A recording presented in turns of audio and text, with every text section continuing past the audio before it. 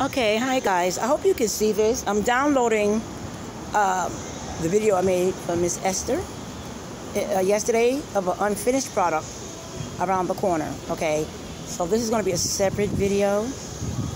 Okay, I'll make this video one, and the ones after that I'll make 1, 2, and 3 or whatever, so you can see the progress that she's done on the other videos. But anyways, this is her finished product.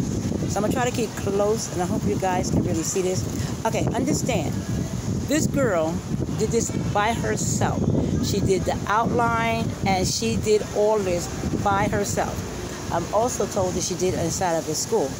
Okay, these are the things that should be highlighted.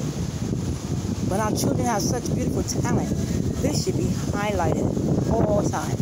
Because there are other children out here with this talent. Everybody's not going to be a basketball player. Everybody's not going to be a doctor.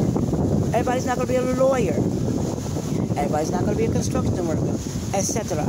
You understand what I'm saying? Tap into their talents, baby. Look at this now. I'm going to go close so you can see the details of what she did. I'm so proud of her. She don't even know I'm doing this. Look at the details in that. You see that? I'm going to go really slow, guys. Look at the detail. Okay?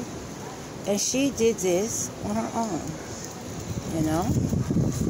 Look at the detail. Is this amazing? Now, everything she's doing off of a flyer. That's right. She's copying the posters, my dear. That's right.